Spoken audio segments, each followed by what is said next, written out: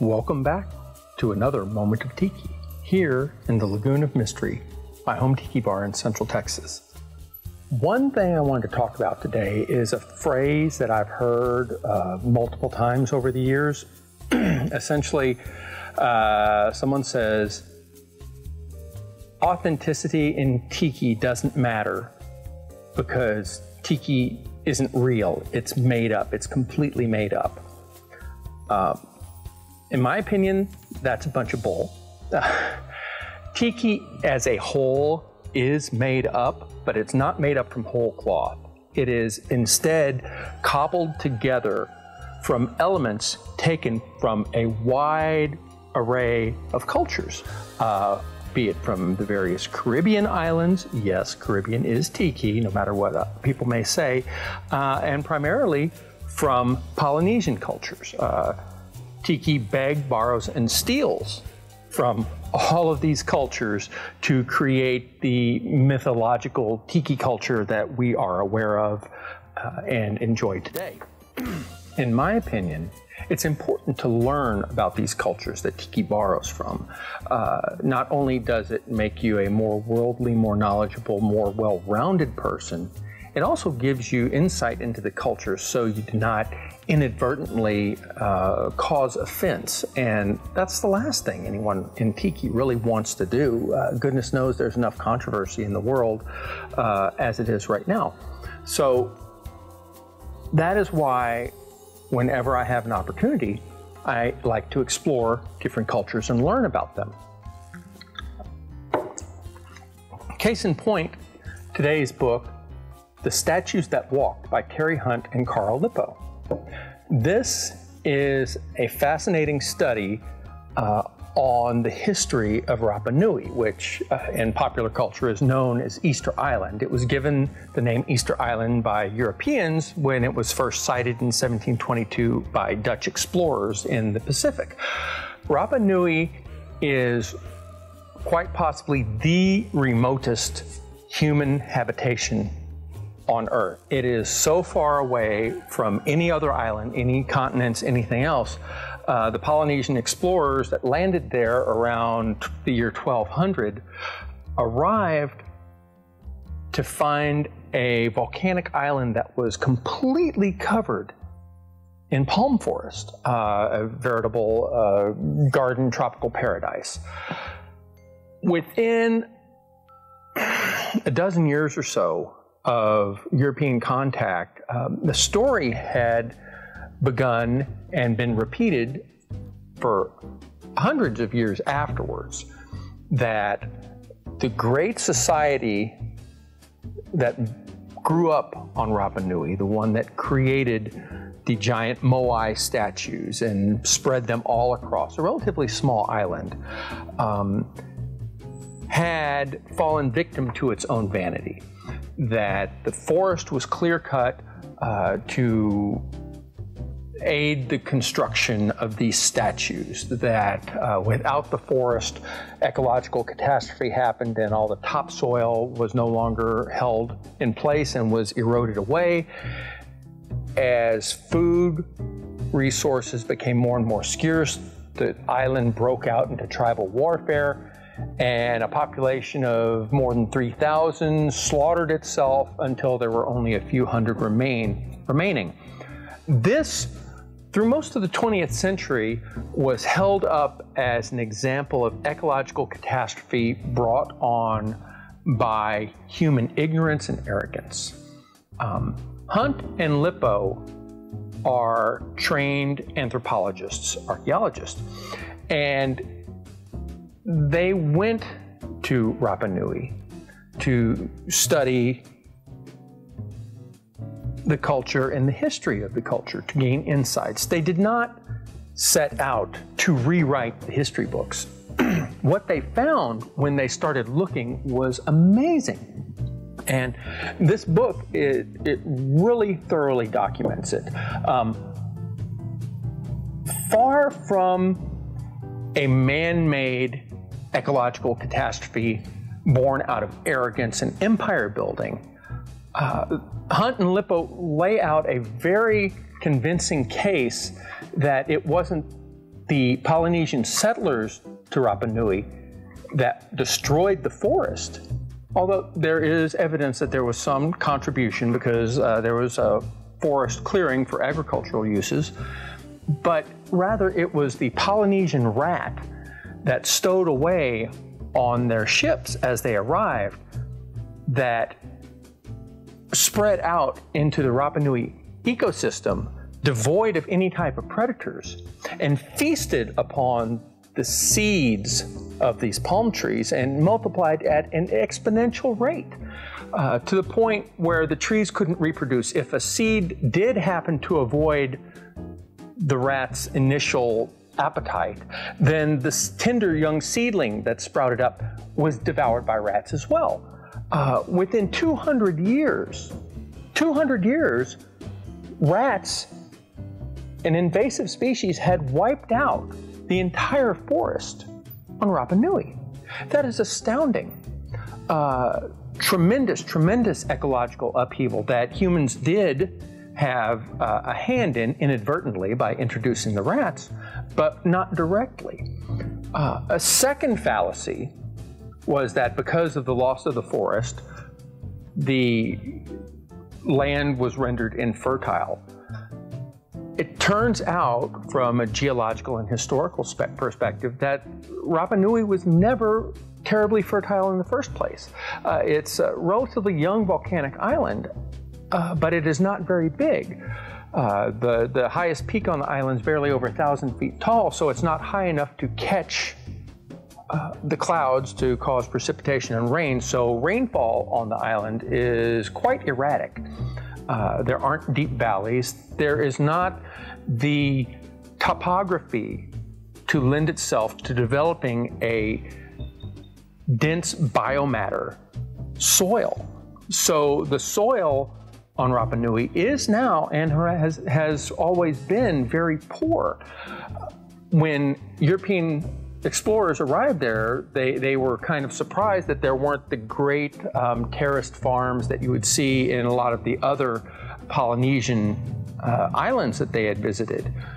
Instead, and this was taken as evidence that the Rapa Nui were primitive and lacked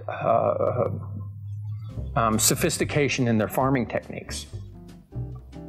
Contrary to this notion, the Rapa Nui actually adapted to the poor soil conditions with some stone-walled gardening to protect certain plants from the desiccating winds from the sea and the salt spray from the sea. And also the poor soil they cultivated using a technique called lithic mulching. Lithic mulching essentially means you're taking large rocks and crushing them into tiny small rocks so that the minerals within those rocks are more readily leached into the soil, nourishing the plants and giving the plants access to a lot of these trace minerals that would not normally be available to them.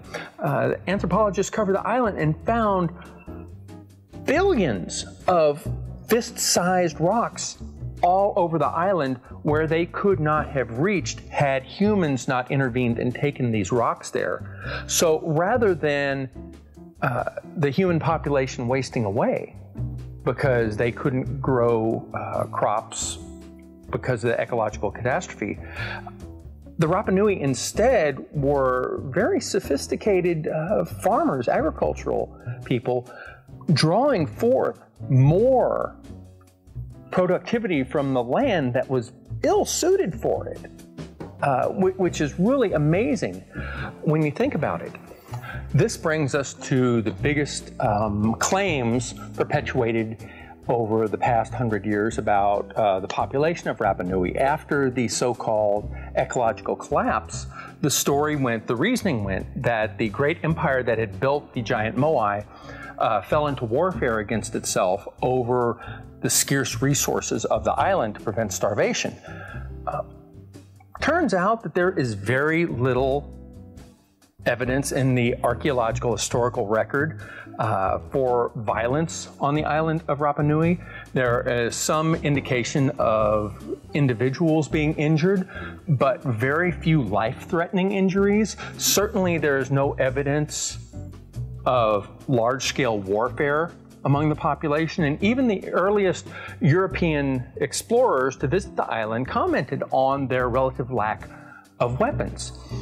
In fact, that first visit by the Dutch in 1722 resulted in the Rapa Nui becoming so excited about the Dutch explorers' elaborate hats and other vestments that they were wearing that a near riot broke out. So Europeans, doing what Europeans almost always do when they encounter isolated tribes, promptly killed about a dozen of the Rapa Nui, which sent them panicking back into the remnants of their palm forests, and the Dutch sailed away. 1744, just a short time later, Captain James Cook arrived at Rapa Nui hoping to resupply his ships. He found a very poor culture, very poor in resources, and commented about this. Stayed for only a couple of days before passing on his journey. A few years after that, a French fleet showed up and noted some of the same things. During this time, sailors from these ships departed to the islands of Rapa Nui and quickly found out that the natives would trade almost anything for their hats and brooches and various things that they had from Europe, you know, glass beads, the typical list of suspects. In fact, the natives would trade sexual favors. If you have any knowledge of the history of European exploration, when sailors go to other parts of the world, they carry the traditional venereal diseases, the sexually transmitted diseases of Europe with them. Gonorrhea, chlamydia. After well establishing themselves in the New World, syphilis was added to the mix. All of these were brought to Rapa Nui, and for the next 100 years there was very little contact with the Rapa Nui island. When the next European settlers showed up, they discovered that an island that had once supported 3,000 or so natives was now reduced to a population of 400 or 500. This wasn't because of intertribal warfare. This was because the scourge of disease wiped out this massive population that had no innate defense of it. It's just astounding.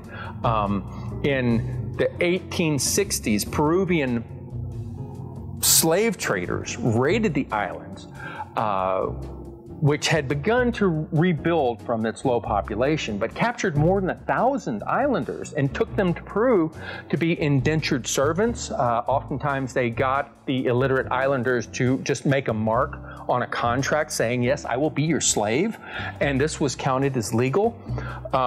Make a long story short,